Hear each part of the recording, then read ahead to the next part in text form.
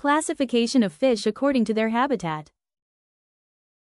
Content standards. The learners demonstrate an understanding of the concepts and skills in fisheries.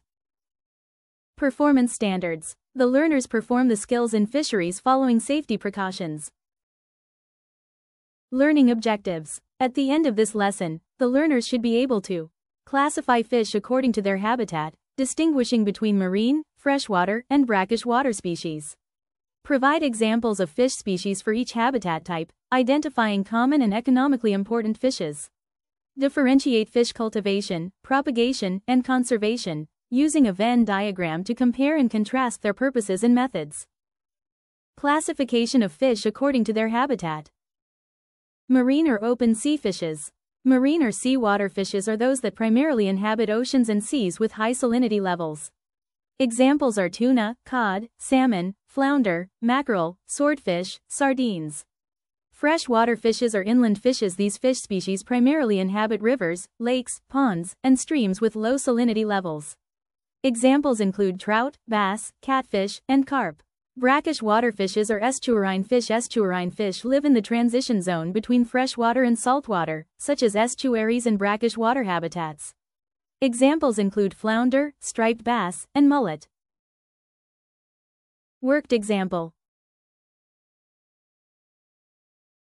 Navigating the waters, exploring fish cultivation, propagation, and conservation. Using the Venn diagram, the students will give the differences and similarities of fish cultivation, propagation, and conservation.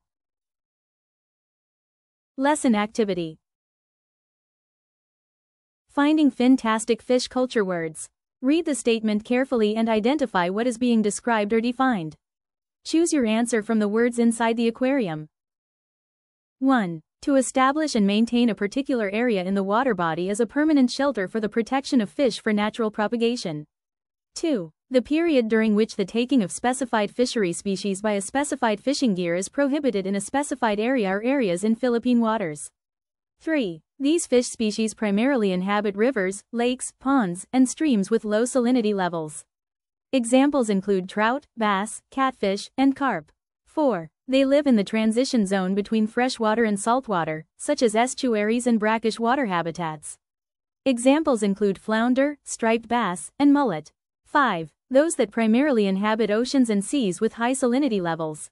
Examples are tuna, cod, salmon, flounder, mackerel, swordfish, sardines. Thank you so much.